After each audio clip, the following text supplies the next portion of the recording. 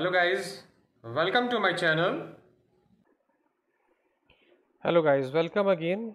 In this video we are going to learn the very interesting concept is called classes and object, and every student those have learned or learning the object oriented programming in C++, Java and other languages, they know what is class and object.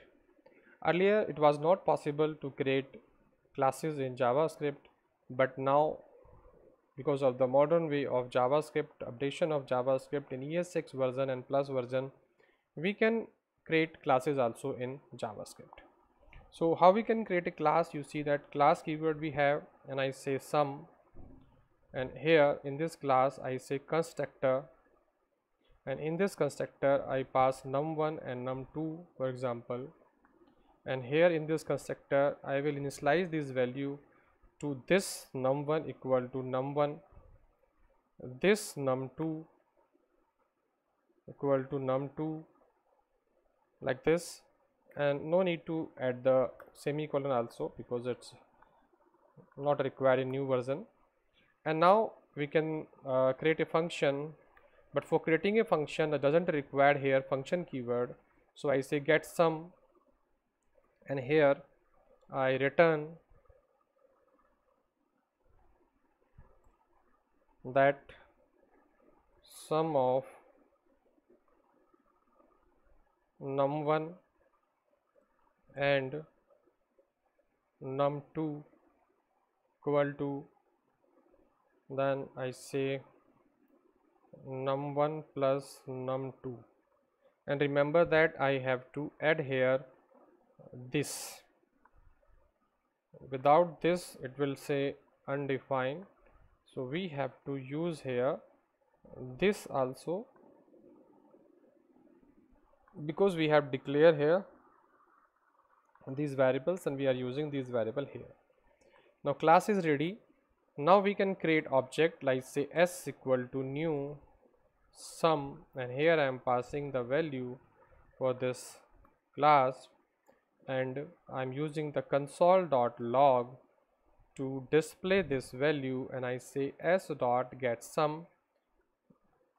This is the function, and I just save it and I run it, and you see that sum of 23 and 45 is 68. So this is the way to create a class, to create a constructor, then initializing the value of using constructor, and then we have this type of function for calculating a sum. And we can also define the class in expression like this. I say where, and I say multiplication for example, and I say class multiply like this, and I say I'm not using constructor now, and I say get multiplication, and here I say num1 and num2 I'm passing as a parameter, and I return this like this, the multiplication of these two. Just copy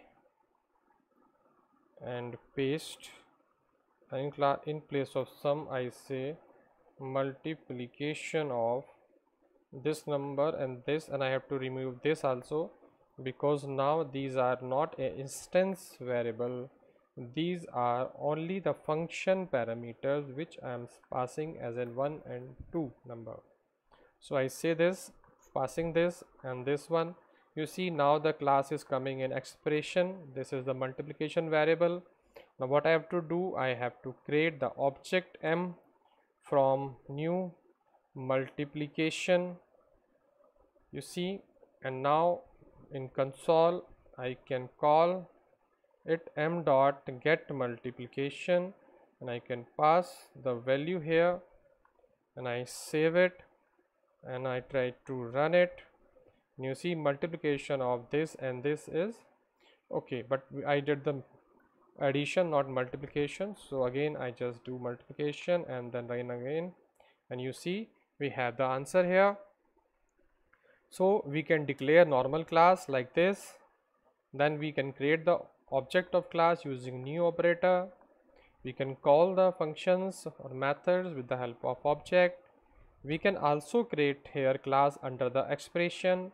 You see, under the variable we are creating here the class, and this multiplication object or this particular variable will also behave like a class, because all the definition of class is under this, and we are creating this with the help of new, and now we are accessing the methods.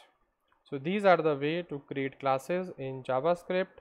In next video we will also see how we can create static methods and how we can extend or make inheritance in JavaScript. So that's all in this video. Thank you for watching this video.